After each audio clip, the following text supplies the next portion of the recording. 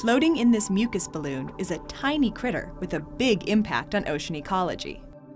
Giant larvaceans inflate a complex slime structure and pump organic particles through it to concentrate them and filter feed. When the house gets clogged, the larvacean wriggles free and makes a new one. The abandoned house sinks through the water. It becomes a nutrient source for other communities and traps the carbon in the particles at the bottom of the ocean.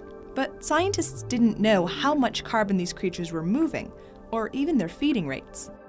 The houses are too fragile to study in the lab, so the scientists brought the lab to them, 200 to 400 meters below the surface. They launched a remotely operated vehicle called DeepPIV and cast a laser sheet through the slime cloud to track particle movement.